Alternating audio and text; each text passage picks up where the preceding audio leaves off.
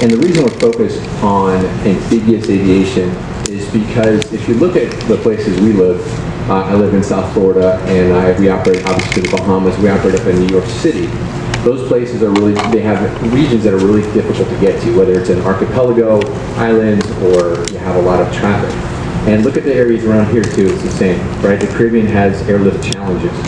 Amphibious aviation has always been a way to kind of bring that connectivity to these regions, and it does it in a way that doesn't impact the environment. So a lot of the smaller islands, in order to bring industry and tourism and visitors, you need to bring, people.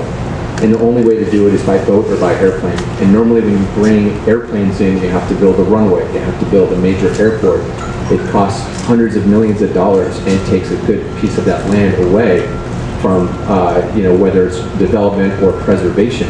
Seaplanes does it in a way that's very low impact.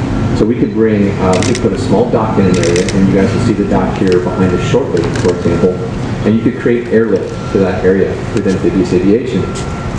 But the challenge in amphibious aviation is it is very dynamic. It's not as, I would say, easy to land on a runway, right, as it is to land on the water. Or land on the water as it is to land on a runway. So in order to do this, I would say, in a way that you can scale it and grow it, you have to create a good standard operating procedures in a training program. So we developed a training program based on what I learned in my time in the U.S. Navy.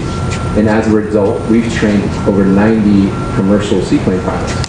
And last year alone, in our current regions, we've flown 35,000 people. We're on track to fly over 45,000 people. When Hurricane Dorian hit a few weeks ago in the northern Bahamas, we flew 200 flights in remote regions, carrying over 900 evacuees and over 200,000 pounds of aid and supplies.